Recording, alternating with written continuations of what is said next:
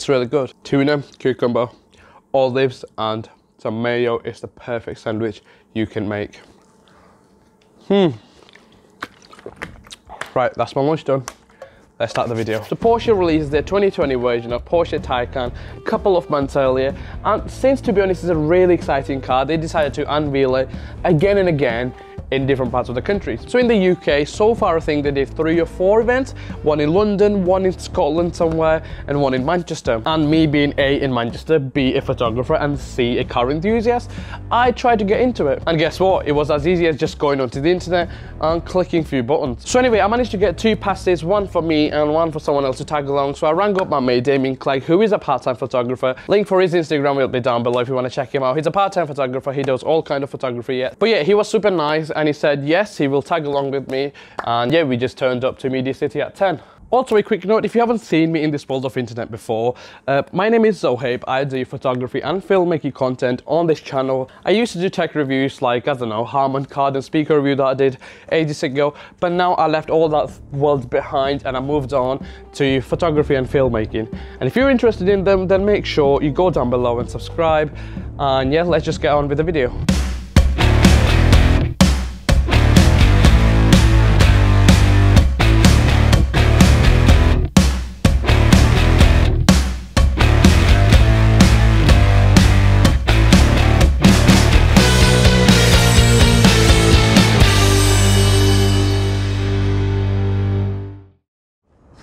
By the way, this is Damien. Damien, say hi.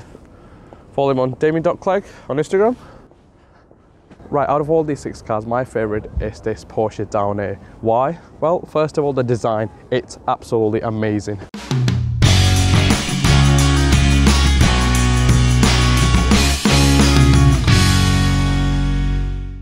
And secondly, it's a Porsche, and, well, you just gotta love Porsche. I mean, why wouldn't you fall in love with that thing?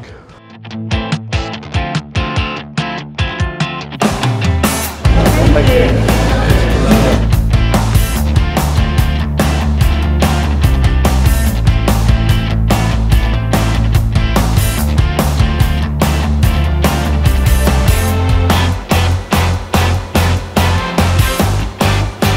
This Charger meant to be the fastest one in the world.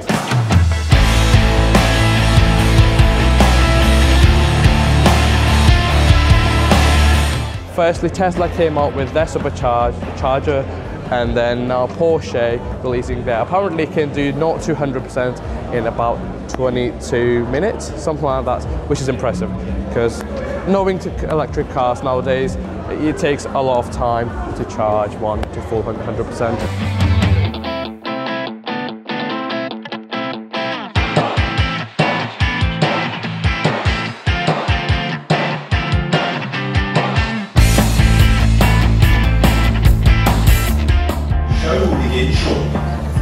Please ensure your phones are on flight.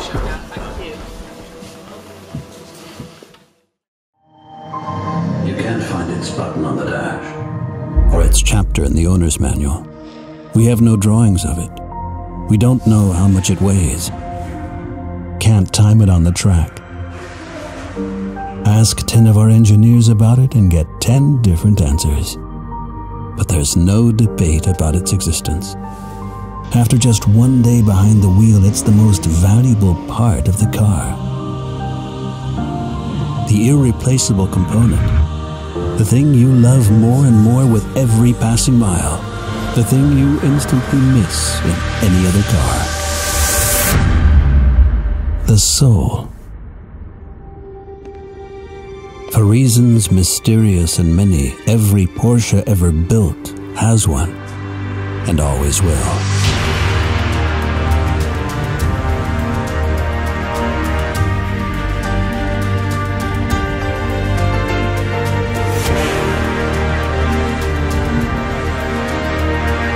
The new Porsche Taycan.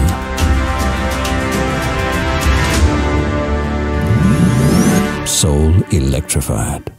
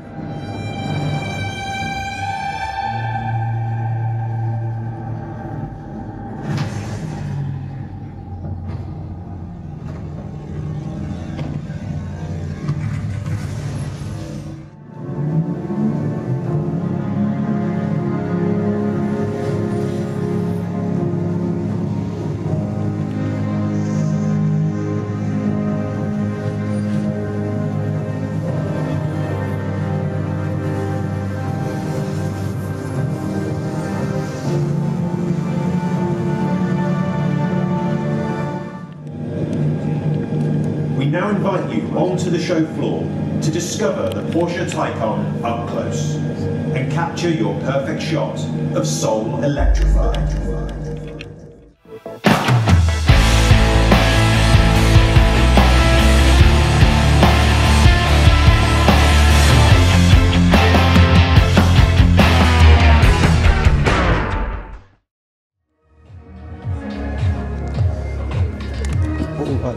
So that's too small. Nope, too small. There you go. Oh, got this beauty. Right, so all screen, not bad. And the best thing I like about this is the like ring with light. And as you can tell, I'm really happy. Oh my god, it's like heaven to me right now. In Porsche. Right, let's take some photos. Ooh. Awesome. I especially like this entertainment system. You're finding them a lot on the new cars nowadays, especially Land Rovers and all that. You got all this display, dashboards and all that. And as a, you know, luxurious thing, you get an analog clock down there with the digital, of course, as well. Done. Right, let's go. There's one particular shot I want to get, like it's down there. Hopefully I've got a wider lens and I can shoot from here. Well, when I mean wider lens, I mean my 40mm will do, hopefully, because that's the only lens I've got.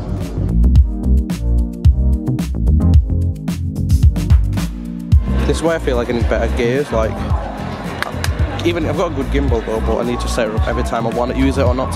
Because like my camera doesn't have a stabilizer built in, so I have to use an actual gimbal for general B-roll shots.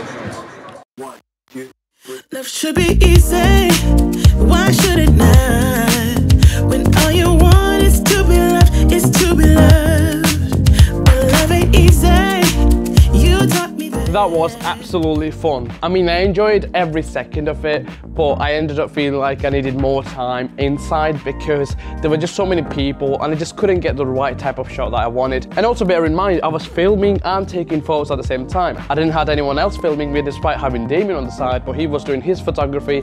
So I just tried to do both things on my own, and it didn't really end up going well since I didn't manage to take as many photos. And talking about amount of photos, I've taken 250-ish photos, and guess how many I used out of them? A, 30, B, 40, C, 70, and D, 90. And the answer is 40. I don't remember what letter I used. Yeah, that. So by the way, because there's about 40 photos, I'm not going to show you or review each individual photo. I'm just going to go through in batches. And also bear in mind, I used two separate presets for these photos. For the first 29, I used this aqua color. And for the second one, I used this golden classic one that would end up giving some classic feeling to these photos. And obviously I used that presets on the old cars because the new one, it wouldn't just look right. So first of all, the first batch from outside, these photos were actually really good in my opinion. They're really contrasty, especially the GT4. It's really yellow. I just love it. And even the red car in this case, it's super nice, contrasting that to the light aqua color. And overall, the outdoor shots I'm really happy with. It's just because the presets I used and the color of the cars making it really pop out. Now next up, all the shots from the inside of Porsche Taycan and that car that was broken into pieces that was made out of, I don't know, modus, some really odd material. Anyway, the issue was there was too many people to take photos of the car openly. So I ended up getting about 10 photos that were actually good enough, and in my opinion these were the best photos from the day. Why, you may ask? Well, you see, they were all simple, you know, black overall image and just car popping out from the middle. The modern and simple style of photography is what attracts me personally, and therefore these were the best photos from the day, in my opinion. And next up, the golden preset that I used. Now these photos, in my opinion, are typical photos of an old car. You know, the golden feeling overall of the image makes it look like antique, and that's what normally photographers use, in my opinion, and therefore they weren't something special, but still I'm really happy with the way they turned out. So overall, was it a good photo shoot? No, because I know I could have done it better if I had less people and more time. And secondly, my gimbal was actually really annoying on the day. It was too dark for me to set it up properly, so it kept on spazzing out of the blue and ruining most of the shots. So therefore, you've probably seen all those B-roll, they might be a bit shaky because I took them handheld and my camera doesn't have a stabilizer built in. So yeah, therefore, forgive me on that one. But yeah, overall, I needed at least half an hour more and less people in the crowd. Now, photo of the day. This one is actually really tough because I actually like all of them. I'm not gonna lie, there's not a single photo that I hate, but the best one out of all, I think it's this one. Why? Well, you see the simplicity of the image, you know, black coverall and just the car's backlight. It's amazing. I genuinely love this, and especially the Taycan is in focus. I don't know, I'm in love with this photo. And if I did like second position in photo of the day, I would give this photo because it's more simpler than before. In fact, I love this photo so much that it's a wallpaper now on my phone for like the past week.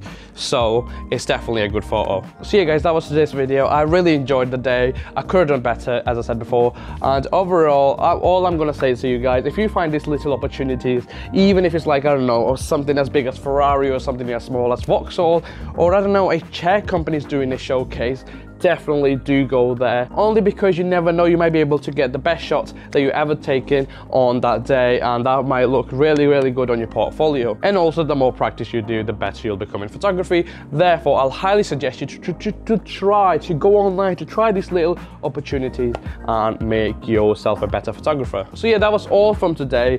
If you like this video, make sure you go down below and leave a like. And if you want to suggest me any video ideas or want to ask a question, then go down below, leave it in the comment. I'll try my best to answer you back, even though I get 3 or 4 comments, but yeah, I'll definitely answer you back, because it's not that I've gained thousands of comments, am I? Anyway, I shall see you in the next one.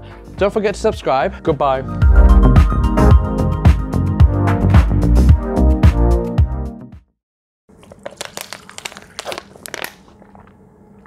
Nice.